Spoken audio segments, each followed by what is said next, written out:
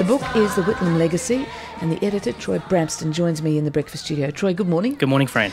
The book starts with a short contribution from the man himself. He calls it his valedictory message to the ALP. Sure, look, Gough Whitlam, as you say, Fran, is 97 these days. He doesn't give interviews anymore. He's no longer writing essays, and so he decided to term what is his foreword to this book as his valedictory message, particularly to the Labor Party. And he has three things he wants to say, and that is that it can learn from its history, its successes and its failures, including those while he was Prime Minister. He also has a phrase that he thinks sums up his contribution to public life, which is contemporary relevance. That is, that political parties must continue to be relevant to voters and they must continue to refresh their ideas. And finally, he wants the Labor Party to reclaim the importance of Parliament, what he calls the primacy of Parliament in developing, explaining and defending policies. And he wrote it during the last year of the Julia Gillard government, which was a tumultuous period in Australian politics.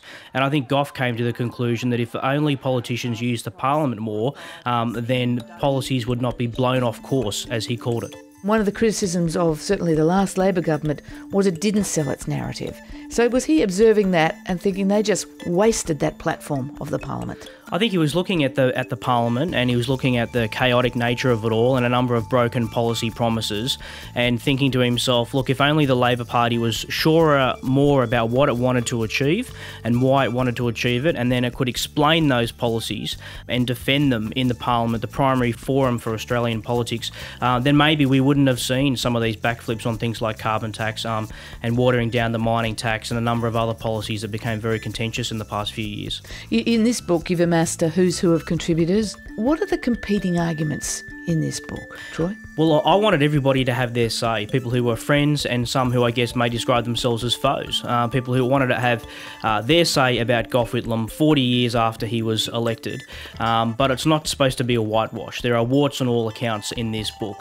But I think the theme that runs through the book that I can draw out is the Whitlam legacy, which I think still endures in Australian politics. And I put it down to three things, Fran. And the first one is obviously he saved the Labor Party, I think, from oblivion. He's reformed to the Labor Party structures.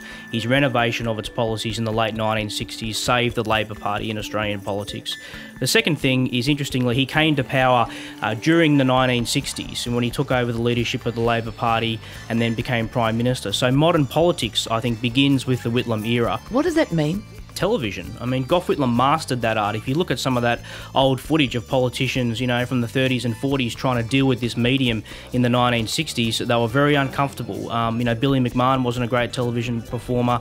Neither was Arthur Calwell, who Whitlam replaced as Labor leader. So he mastered that forum, which really changed politics. But also things like professional advertising, you know, the It's Time jingle, the It's Time election campaign. Also detailed market research, using polling companies, using focus groups to fine-tune policies to better shape your message, and also professionalised campaigning, candidate training, target seats, all this kind of stuff. Some of that say that's a scourge of politics these days, all those things. Market research, politicians are too poll-driven, they're too slick, advertising campaigns are too slick. Sure, but nevertheless, these are things that change politics all over the world. And politicians who could use them effectively succeeded, and those who didn't obviously failed. Really the most important, and that is the policy legacy. We live with this legacy all around us today, from universal health care in Medibank, now Medicare, needs-based school funding, reorientation of Australian foreign policy, particularly the recognition of China, which is now our greatest trading partner, but also the legal reforms. I mean, there are breathtaking reforms when you consider them for a second. Things like lowering the voting age to 18 years of age, territory senators, one value, one vote electoral laws, the abolition of the death penalty, no-fault divorce, legal aid, abolishing the last vestiges of White Australia policy. There's a whole lot of things that the Whitlam government did, even sewering the suburbs in Sydney, Melbourne and Brisbane. The list is staggeringly long, considering the Whitlam government only lasted just over 1,000 days. It's a lot to get going in those days, and I think no one argues with the breadth and the scope of that list, but plenty do argue with the capacity to implement all of those ideas. And the Whitlam government was also marked by political scandal, especially his second government. Now, Paul Keating was very briefly in that cabinet, the second cabinet. He remembered the atmosphere in the room there in his interview series with Kerry O'Brien. Let's have a listen. Well, it was thrills and spills, I think, and there was a big emphasis on the thrills because, it was a very reforming government. What can you remember of your first ministerial meeting with the full Whitlam ministry? Oh, well, it was a bag of fun, really. I walked into this little ante-room they had off the cabinet room in the old Parliament House, where you had a cup of tea and a scone.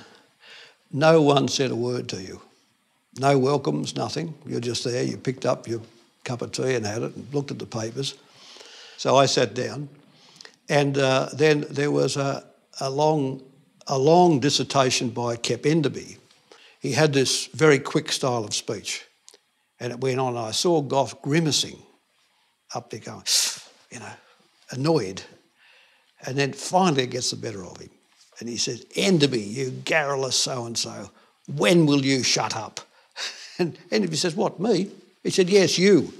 And Gordon Bryant, another minister, says, you shouldn't speak to him like that. He said, you shut up. And don't speak to me like that either, says Bryant back, you know. What do you take from that, Troy? Was division or personal animosity a feature of the Whitlam government, or was it just the wheels falling off? Look, it was absolutely a chaotic time. I mean, the Whitlam government could have been much better in terms of managing itself administratively.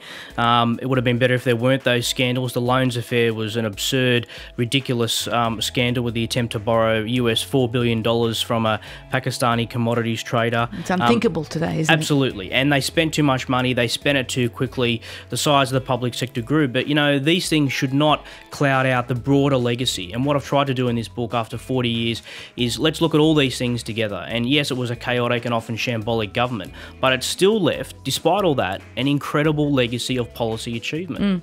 Is it fair to say that Labor has suffered from a perception since that it's not, you know, the best manager of the economy? Is that one of the throwbacks? Yeah, look, it is. And certainly, you know, Susan Ryan often used to tell me that in the Hawke government, when she sat around the cabinet table, there was no place for an unreconstructed Whitlamite.